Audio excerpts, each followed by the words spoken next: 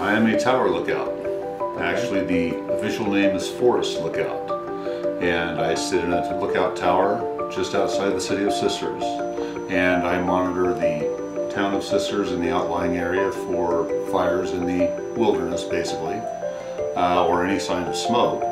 And then locate that on a public land survey system map and notify our dispatch center in Redmond, Oregon of the location of the fire so that they can send appropriate resources, hopefully while the fire is still small.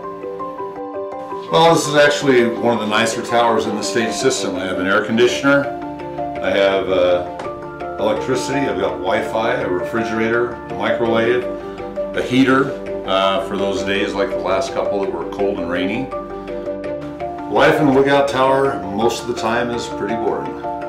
I sit here from 9:30 in the morning till 6 o'clock at night on a normal day, and I look 360 degrees around at some of the most beautiful country in the world. But it's the same view every day. And every once in a while I will spot some smoke coming up somewhere, and then there's a little bit of excitement, a little bit of interest while I determine the location, record all the appropriate information on a form, use the two-way radio to contact dispatch, and then they send resources.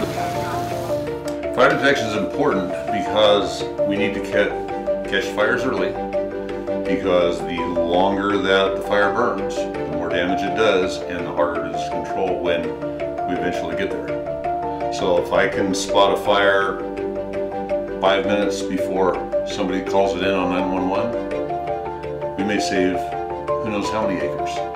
If they can get on the fire while it's a quarter of an acre or a tenth of an acre and get it stopped right away before it has a chance to grow to several acres, we can stop damage to houses, we can stop damage to the resources. A lot less traffic running down the highway, a lot less firefighters running down the highway, risking getting injured or hurt.